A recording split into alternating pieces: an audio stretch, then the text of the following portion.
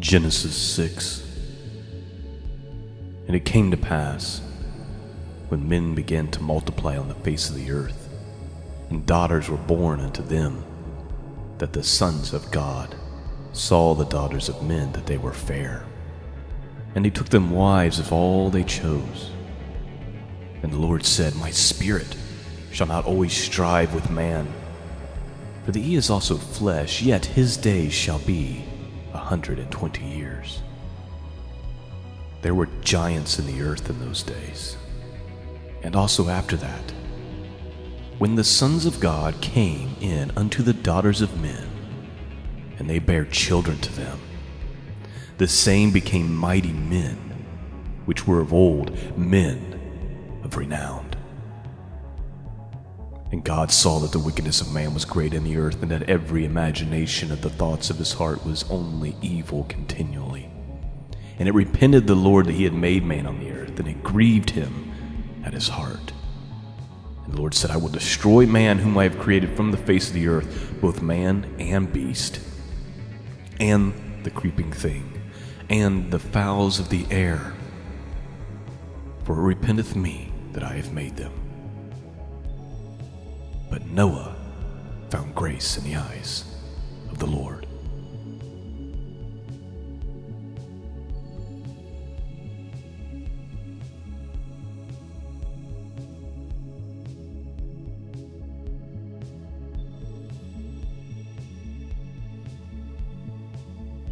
Greetings, friends. Welcome back to the broadcast. I'm Shawn, your host. The website can be found at www.scriptureandprophecy.com. That's where you go to find the archives, links to the books. That's where you go to support this mission of truth. Thank you for joining me this morning. It's going to be another strange episode as we talk about some strange things, but nothing new. Things that we've talked about for years and years and years. You just heard me read from the book of Genesis chapter 6, dealing with the time that the sons of God came down from heaven and had relations with women and bore them giants. The word there in the Hebrew is the word Nephilim. That's where we get the word Nephilim, or that's where that concept comes from. It's not just a made-up concept. The B'nai Elohim, the sons of God, came down, and they bare these children with women that were giants. The scriptures are very clear. They were giants in the earth in those days. We see them all. We see giants talked about all through Samuel and Chronicles. We see in the book of Numbers how the Israelites were afraid to go into the promised land because of the giants, and they felt like they looked like grasshoppers in their sights. We've been over this 1,000 times on this broadcast. Go to the archives on the YouTube channel and just search for giants. You'll find, or Enoch, and you will see endless videos about this topic. So if you're new to this idea, there's really not a question I haven't answered in regards to this stuff. I want to take just 1 minute here before we get into our news articles. This word, sons of God, it is dealing with angels. And just to make that point a little more clear, I'm going to show you another passage where it's used. If we go to the book of Job, we go to the very first chapter. And let's see here, we go down to verse 6. Now there was a day when the sons of God came to present themselves before the Lord, and Satan came along with them. So there's one example of that, and then of course you know the story. He has this dialogue with Satan about Job. But the sons of God came to present themselves before the Lord. All right. We're going to today, because for really, since I've been doing this podcast, which is about 7 years, give or take, I've been warning about genetic modification, right? Genetic modification is coming. The day is coming when they're going to genetically modify human beings. And people often wonder, where do I get that concept? Where do I get this concept? And it's because there's nothing new under the sun. It'll be like the days of Noah. And in the days of Noah, that's what they were doing. They were splicing animals together, and you had the giants, you had the Nephilim, all this. And so the question you might ask is, where do you get that concept? Because the Bible doesn't specifically say that, right? Well, I get it from the Dead Sea Scrolls, and I'm going to show you all of that today. So we're going to be looking at this account from the book of Enoch, from the book of Jubilees. We're also going to look at it from the book of Jasher, and if I have time, the ancient testaments of the patriarchs. All these books, with the exception of Jasher, is from the Dead Sea Scrolls, which was before the time of Christ. So it's not some new idea that somebody just drummed up recently. The book of Jasher, however, it's not from the Dead Sea Scrolls, but it's a book that's referred to in the Bible twice as recommended reading material. Isn't it? It'll say this. Isn't it written in the book of Jasher? So that's what we're going to be looking at today. But first, we got to get to these news articles. And before I get to the weird human chimera weirdo stuff, let me just make one more prediction.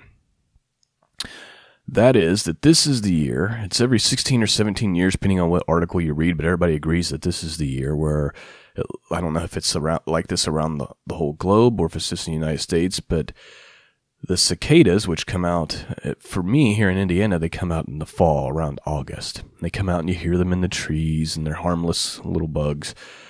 And they're usually black with some green on them. And I mean, they're decent size. We used to call them locusts, but really they're cicadas. And when I was a little kid, I was always fascinated with cicadas. I would watch them come out of that crazy shell, because they're in this one form as they climb up the tree, and then they kind of burst out of this shell and they fly. If you don't know what I'm talking about, go look them up. But every 16 or 17 years, they go through this weird cycle where there's just 10 to 20 times more than normal, and they're just like a plague. And I remember the last time it happened, I was working at a retail store, and we were right across the street from this arboretum. And the windows and the sidewalks and the doors of the retail store I was working in were just caked with these things. And, I mean, there was just dead ones all over the place. The whole parking lot was, you literally needed a broom to deal with them. My prediction is that this year is going to be the worst we've ever seen. I'm making this prediction based on a gut feeling and the fact that I believe that we're entering into this strange time, and I just expect that it'll be plague-like. Okay, now they might hatch at different times around the country. Here in Indiana, they typically hatch in fall, like August. However, when they're on this weird cycle, maybe it's different, because this article we're about to read says like May. Anyway, let me read this article to you, and then we're going to get to the weird chimera stuff and then get to our text. This article says, New Jersey to see billions of cicadas, followed by venomous snakes. Not only does the New Jersey have billions of cicadas to be concerned about this spring, but also an infestation of snakes. And the hits just keep coming. According to the recent report, as these cicadas emerge, so come the venomous copperhead snakes as well. These snakes are typically reclusive, but the massive number of cicadas is expected to bring them out in unusual numbers. The report states that the snakes will be looking for these cicadas as a source of food, and that the 17-year cycle emergence of these insects will provide a buffet for predators, including a venomous copperhead, which lives in New Jersey. Billions of cicadas are expected to emerge from their 17-year hibernation in the month of May throughout 15 states across the United States, according to the report. Cicadas are part of a brood X, which is the largest and most widely distributed brood of insects, and with them come snakes that'll be hunting them. The 17-year cycle takes place by the cicadas mating, and the females, who don't make any noise, lay eggs and then will die. Once the cicadas hatch, the young cicadas will burrow into the ground, and this cycle starts all over again. So it's every 17 years, 16 years. And if you're familiar with them, you know that they sing in the trees, and they're really just an interesting insect. One thing I'll also note that I noticed last year when this cycle happens, again, as a kid I was obsessed with cicadas. I was always capturing them and putting them in jars and stuff. I don't know why. I just thought they were the coolest bug. I liked the noises that they made. They have like a rattle inside of them. And they're always black with green, like green eyes and some green speckles on them. But I remember from that cycle that year, when they were all over the place, they were red. They were black with red. They weren't their normal color either. So be on the lookout for that. Again, this article saying there's 15 states and it's in May. It's always in August, but maybe when they go through this cycle, it's in May. Be on the lookout for this. Let's make this prediction in advance. It's going to be worse than normal. It's already bad enough with this cycle. I predict it'll be worse than normal. All right, now that I've got that out, let's deal with these 3 headlines, and then we're going to look at where do I get this information where I'm making predictions that there's going to be chimerias and all this weird genetic splicing taking place. First of all, let's acknowledge the fact that it's happening, as predicted. This article here says, Days of Noah. Hybrid monkey-human embryo created in lab for the first time. Some warn Pandora's box has been opened. First of all, this isn't the first time. They've been doing this stuff for a long time. Okay, this is the first time it's being made public. For the first time in history, researchers now have embryos that are reportedly a hybrid of human and monkey cells, and announced has sounded the alarm for those who raise ethical questions for such a move. According to the report, a professor named Juan Carlos Esposa Belante in the Gene Expression Laboratories at the Salk Institute of Biology Studies, this is in California, claims that research could one day cut waiting list of organ transplants. So anyway, they're splicing human DNA with monkeys. So they're creating a creature that God did not create. And saying, well, it's for the purpose of organs. Of course, there's always some good reason why we're going to do it. This article here says scientists are mixing human body parts with robots and monkeys. So here's the cyborg part of it. This article says this: it's been a month for sci-fi primates. On April 8th, Elon Musk's startup Neuralink announced that they created a cyborg monkey who can play mind pong using a brain chip. The following week, scientists at the Salk Institute of California believe that they successfully grew human masque embryos in test tubes, and these hybrid babies were aborted at 20 days. I want you to think about the implication of this, my friends. They're planting chips in monkeys' brains that they can control things with thought. You can imagine where that's going. They made a hybrid baby that's monkey and human, but they aborted it after 20 days. This is getting bizarre, weirdo land. This is so dangerous.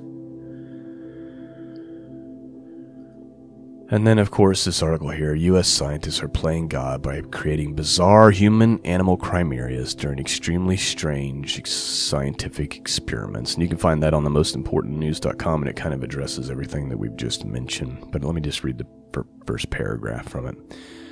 Here's what he says. He says, many like to point out the evil that is going on in our streets, our bedrooms, and the halls and the power of Washington. But often some of the most horrific crimes that are happening in our society are taking place in our scientific laboratories. That's a perfect and true statement right there. For years, the U.S. government has funded the use of fresh aborted babies in experiments that created bizarre human-mouse hybrids for scientific research purposes, and now we are learning that scientists have created human-monkey hybrid embryos for the first time ever. According to NPR, these embryos were created in order to find new ways to produce organs for people who need transplants. So that's the cover story. And you can go find that article again on themostimportantnews.com and take a look at it. Weirdo times we're living in. And by the way, they keep pushing the alien agenda. I'll just mention that in passing real quick. It is on high alert. Push. A new article here says commercial airline pilots keep reporting UFOs over Canada. And all the years I've been watching this stuff, this is the highest I've ever seen this agenda pushed. Okay?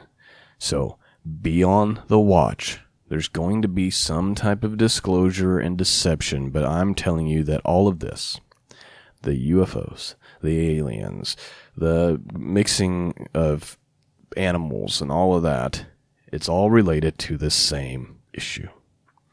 It's all related to this same concept that we're dealing with in Genesis chapter 6. Okay?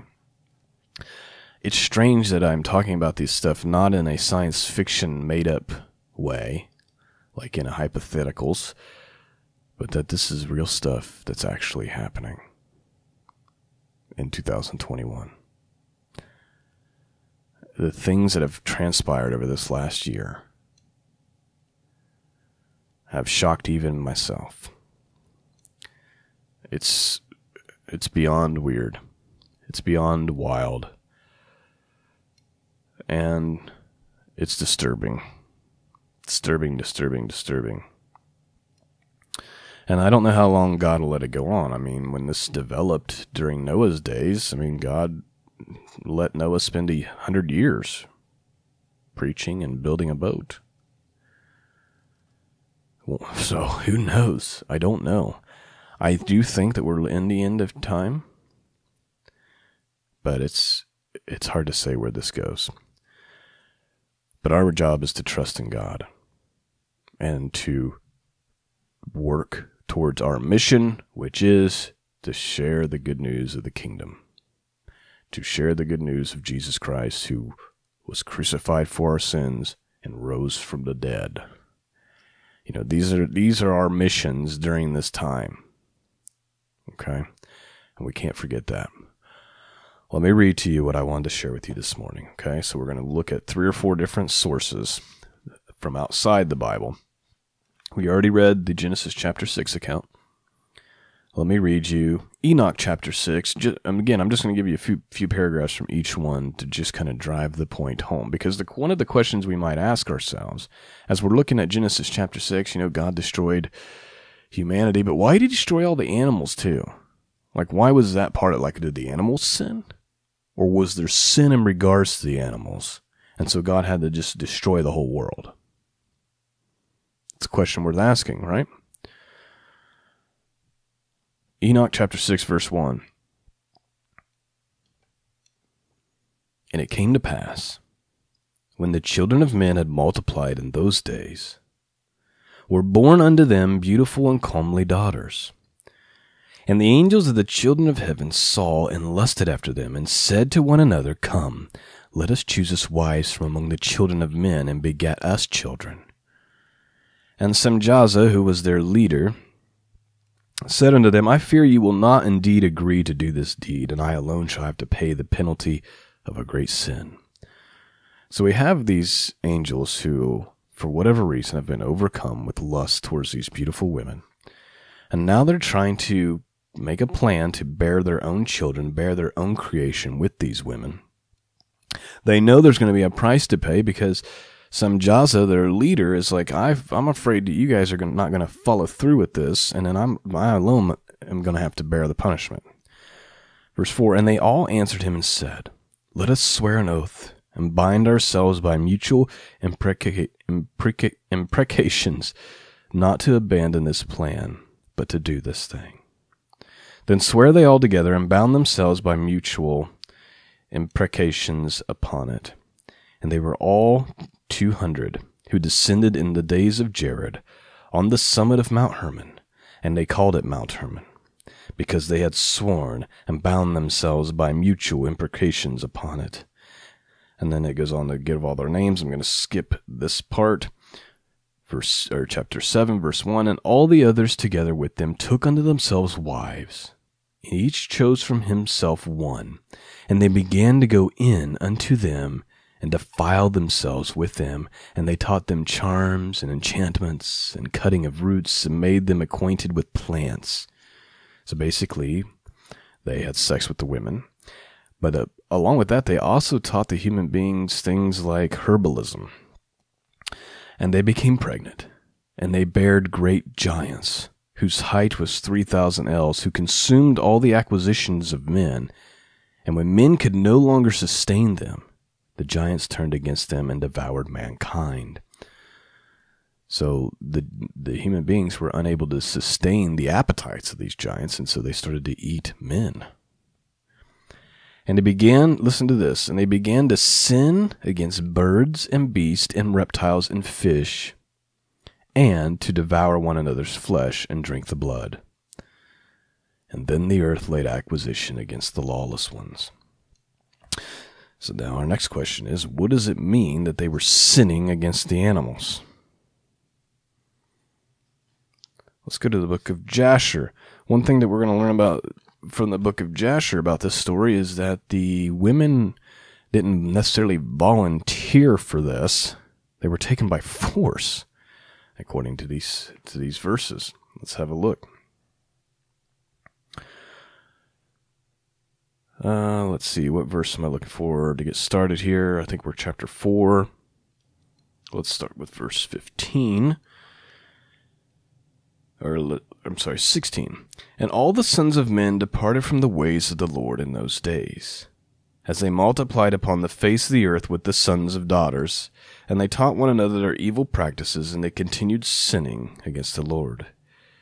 And every man made unto himself a god, and they robbed and plundered every man his neighbor as well as his relatives, and they corrupted the earth, and the earth was filled with violence. And their judges and rulers, which, by the way, I believe is speaking about these fallen angels, went to the daughters of men and took their wives by force from their husbands according to their choice.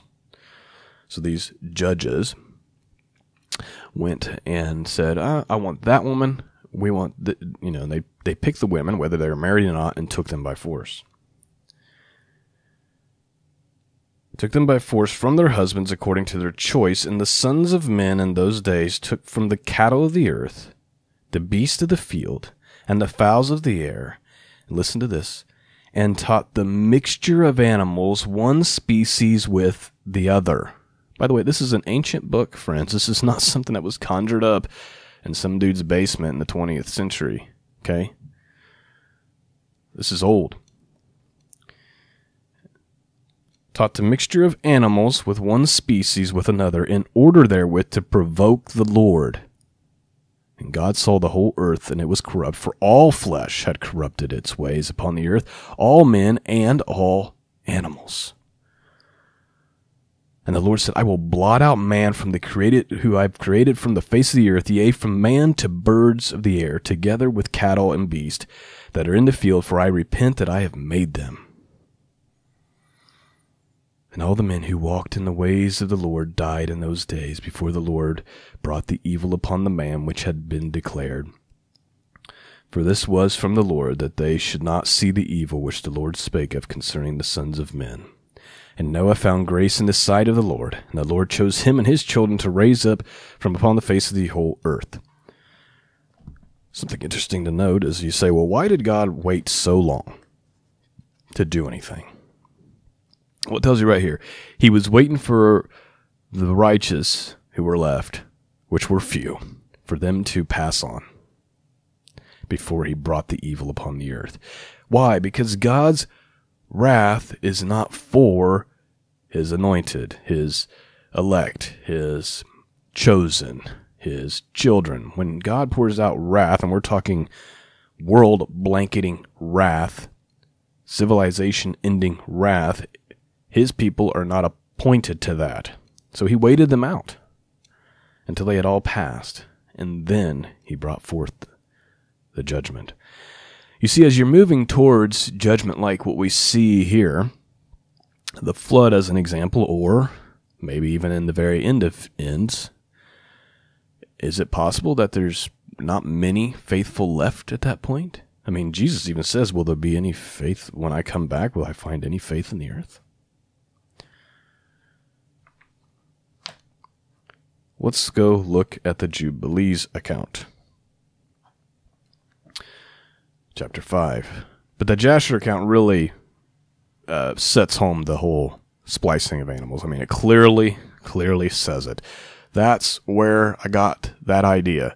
That's why I was saying 7 years ago they're going to do this. It was because they were talking about it, and because scriptures and ancient manuscripts predict it, and it's happened in the past, and there's nothing new under the sun, my friends. Don't let the science and the false history and all that convince you that these people before the times of the flood were just like living in caves and only knew how to use rocks and no, there was unbelievable levels of intelligence, maybe even higher than what we have right now.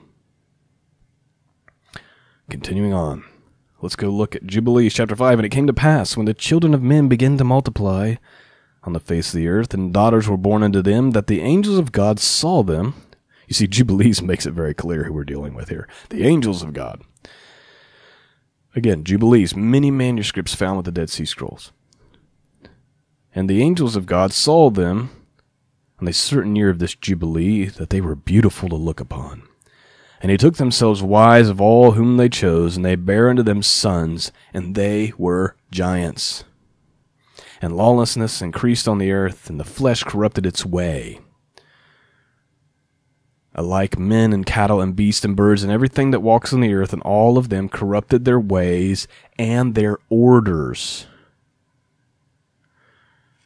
You see, Jubilees is getting at the same thing. All flesh was corrupt, and they weren't in their normal order like God had created. Why?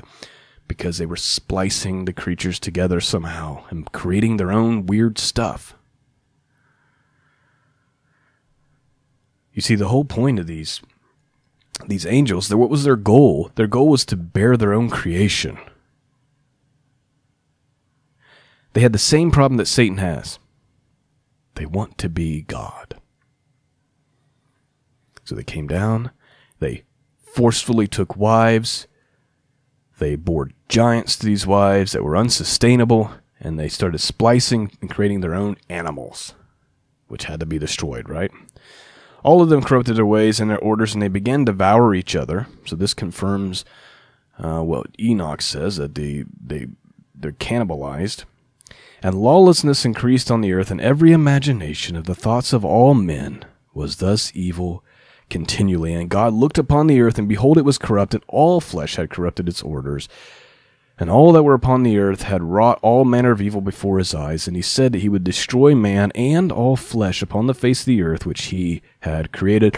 But Noah found grace before the eyes of the Lord. I mean, that's all the proof we need right there. But let's get one more account from the Dead Sea Scrolls, just to prove that this scenario was going on. This is a testament, a letter found, or a document found in the Dead Sea Scrolls, attributed to Lamech, the father of Noah. Or, I'm sorry, he's not the father of Noah, but this is the testament that we want.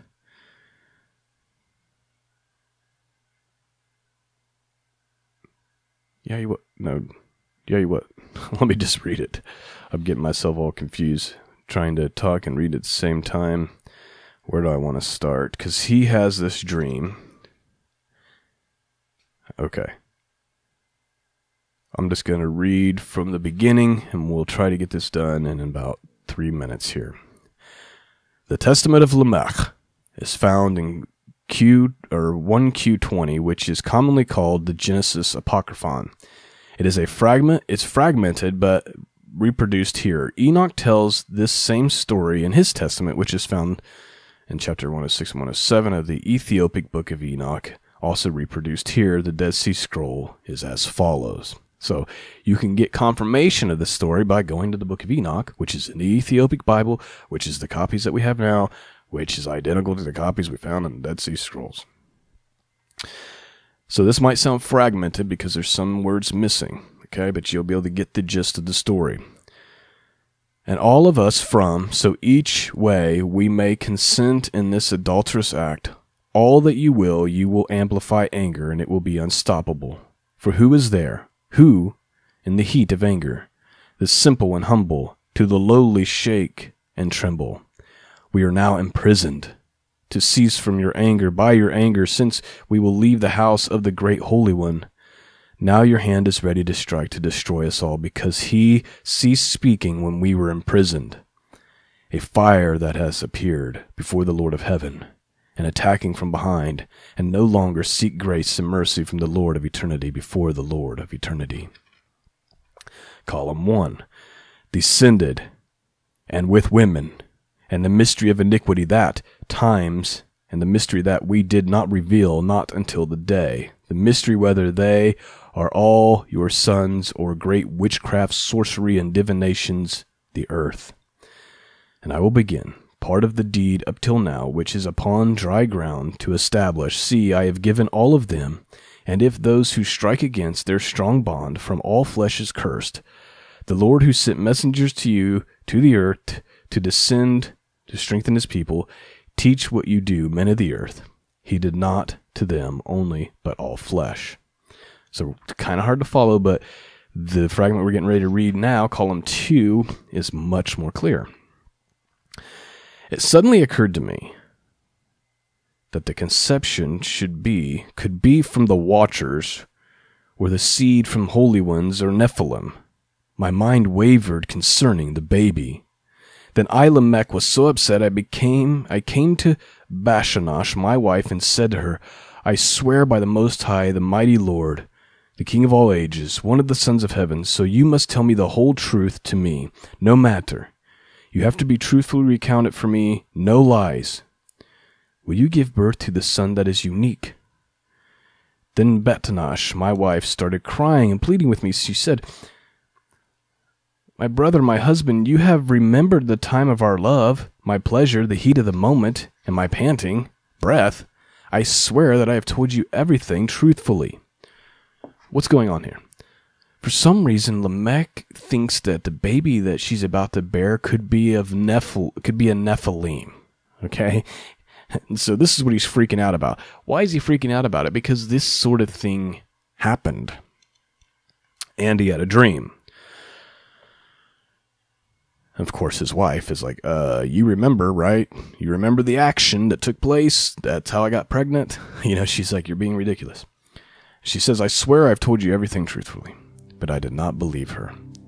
When Basanosh, my wife, saw that my demeanor had changed to anger, she calmed down and said to me, My husband, my brother, my pleasure, I swear to you by the great Holy One, the King of heaven, that this baby is yours. You are the father. I have not slept with any stranger, watcher, nor son of heaven. Why do I see sadness in your eyes and your doubt on your face when I tell you the truth? Then Lamech ran to Methuselah, my father, and told him and asked him to ask his father Enoch what the dream actually means, because he knows the Watchers well, and God makes everything known to him.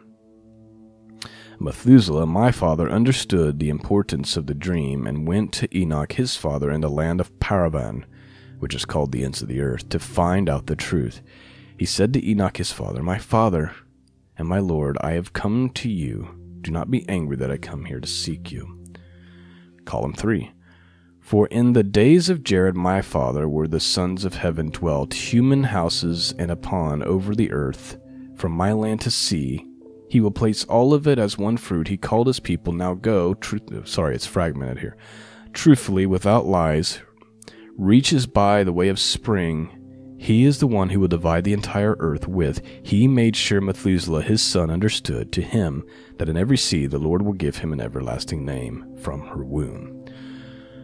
So Lamech, the father of Noah, he's worried that Noah's going to be some weird, offspring of the Watchers. I'm not going to read the rest of it. There's actually I have an episode. Go look it up. Testimony, ancient testaments of the patriarchs. I read the whole thing. I'm running out of time here, so I'm just going to sum it up. Basically, he has a dream, and Noah has these bright eyes and everything, and he thinks it must be from the Watchers, but really, it was a dream just to let him know that Noah was going to be extremely important and extremely special. The reason I read that is just to add more confirmation that this thing that we've read out of like 5 sources this morning did take place. And even Lamech was wondering, after he had that dream, could even my own wife have been corrupted by this? That is the end of the broadcast for today because I'm out of time. I mean, this is stuff that we can research and talk about forever because there's endless information. I've done podcasts, again, you can go look them up, just talking about all the giant skeletons dug up in the United States and all the newspaper articles that were written in the 30s about it, in the 20s, and then the 40s, in the early 1900s, where they were like just casually reporting, oh, we dug up a 15-foot skeleton. This is no joke, friends. If it feels like you're living in the Twilight Zone, it's because you are. These are the strangest times. The strangest times since the days of Noah. I hope you've been blessed by this podcast. Thanks for listening, friends. Peace and grace be with all of you. And until next time, God bless.